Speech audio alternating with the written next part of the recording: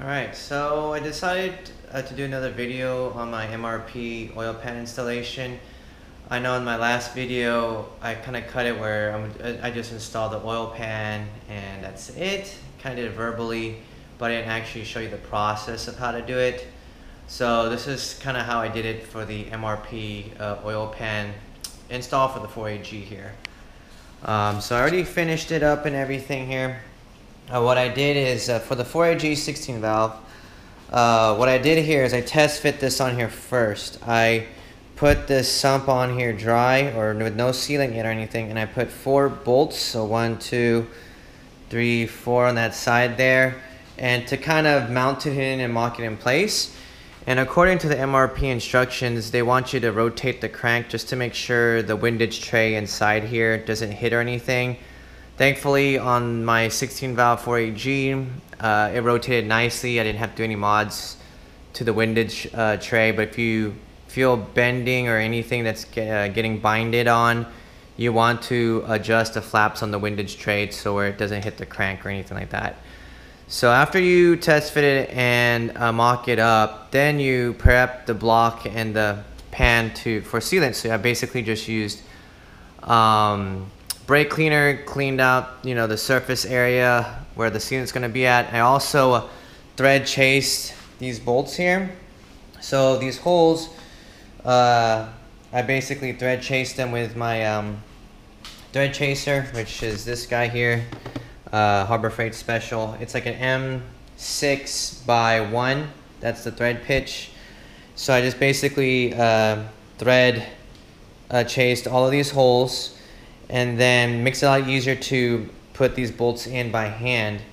So once I did the prep work, so I cleaned the block or cleaned the matting surface there basically, and thread chased the holes, I put sealant, and the sealant I used is this OEM Toyota type of deal.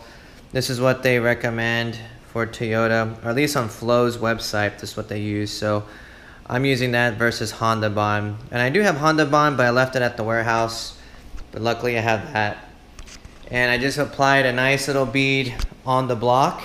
I didn't put it on the pan because I figured once I handle it with my hands and stuff, it's probably gonna get on my hand and all that good mess. So just to be on the safe side, I just put the bead on the block. It's a lot easier. And basically the way I did the beading is I put like a bead in the middle and then go behind it, then a bead in the middle, then go behind it. So that's how I basically did it here. And hopefully, that will, hopefully will prevent leakage here. So that's pretty much it there. And then I hand tie in the bolts, and then I did it outside to inside. So I did 1, 2, then 3, 4, and then just kind of go in a crisscross pattern until I got to the middle here. And I did it all by hand. And on the book, the manual said to 42 foot-pound, but I think that's a bit too much. I didn't want to do that and risk snapping a bolt or something, or stripping something. So I just tightened it up all by hand, and I think that'll be good enough. We'll see once I put the motor in, and if it starts leaking oil, then I have to redo this whole deal, but I'm hoping not. And then you do have these studs that came in stock. I did realize that, oh shoot, it did come with extra bolts here for this too, obviously here. You're supposed to remove the stud, but on the MRP directions it didn't say that, so I assumed when I put it in, you reuse the nuts here, but technically you're supposed to remove the stud and then put that bolt in here on both sides. And then on here, there's like a little bung here. You're supposed to, like right there where my finger is at, there's a little hole there where you're supposed to plug in for the 16 valve 4AG, so I did that right there. I'm guessing on the 20 valve, the oil pan goes there for that bolt there, so it's a bit different. But I plugged that up with some sealant and plugged it up with the supplied bolt that they had there for the plug. And then this is the plug actually for the 20 valve.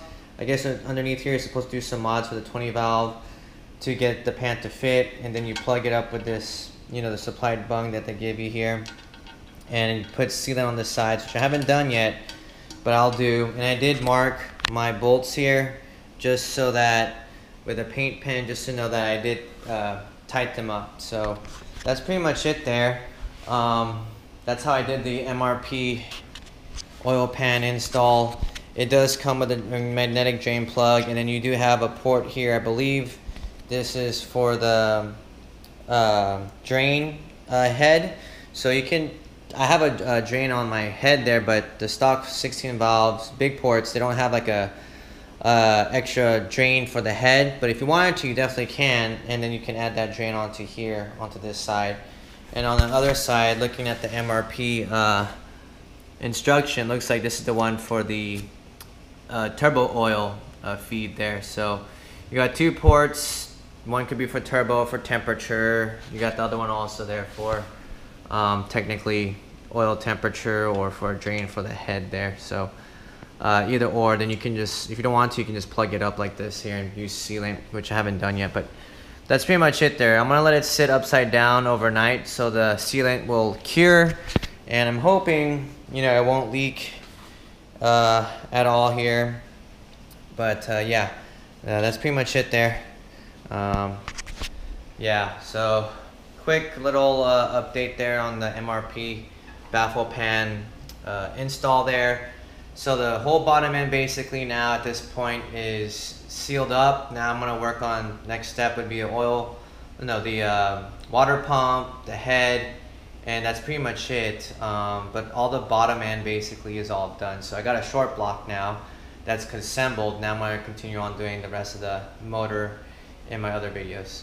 All right, so that's pretty much it there. Hopefully I'll see y'all at the track or somewhere in Texas or wherever. But yeah, that's it. All right, I'll see y'all next time.